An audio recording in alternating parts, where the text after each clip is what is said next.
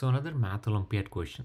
So in this question, so they are asking that product of three consecutive number is 15,600. So let's first quickly do the prime factorization of this number, and we will get it as 2 multiplied by 2 multiplied by 2 multiplied by 2 multiplied by 3 multiplied by 5 and 13.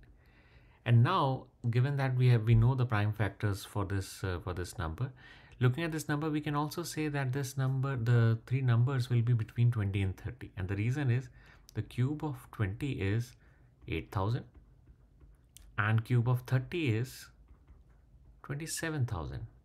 So 15,600 is lying in between these two numbers.